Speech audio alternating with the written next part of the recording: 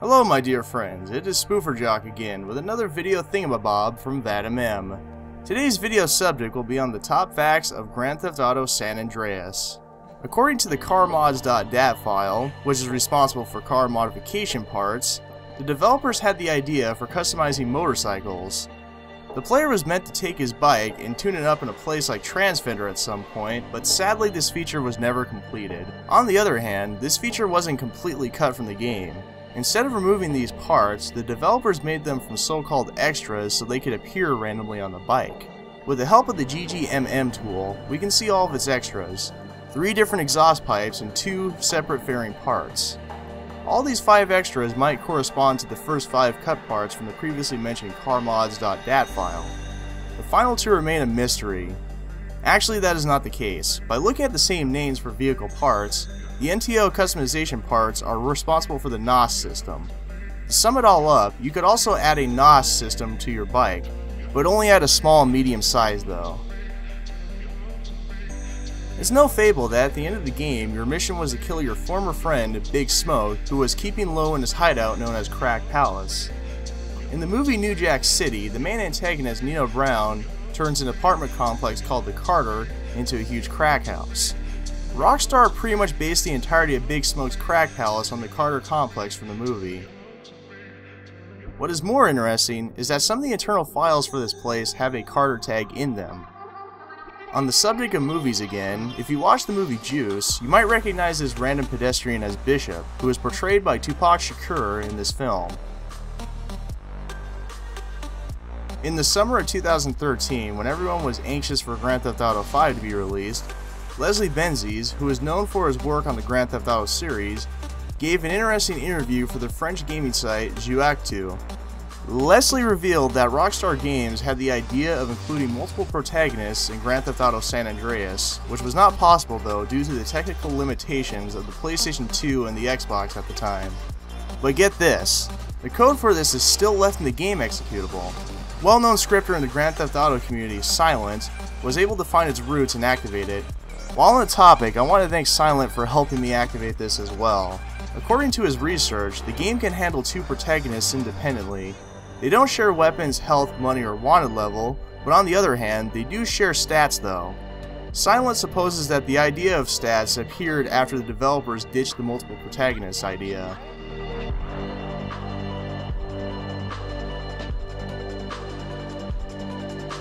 Later in development, this idea and some of its code reappeared in the game as co-op, which for some reason is only available in the PlayStation 2 version of the game.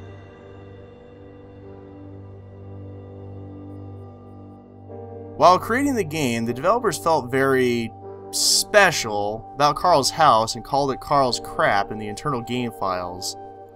Were the developers pissed off while making the house? It is unknown, but oddly enough, the textures for the house are labeled as Carl's Lounge and not Carl's Crap. In the initial PlayStation 2 release, there is a hidden paint spray in Las Venturas. It doesn't have a blip on the radar as a result of a collision absence in the specific place. On very rare occasions, you could fall through the ground in this location. Newer PlayStation 2 releases and the PC release have this bug fixed. How did it get fixed? Well, instead of restoring the missing collision, the developers decided to board up the whole secret paint spray forever. To achieve this, they broke the door so the player will never be able to enter it. This might be the most interesting hot fix ever.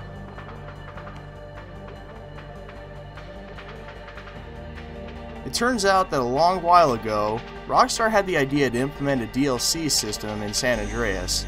This DLC system was meant to be called Mission Pack.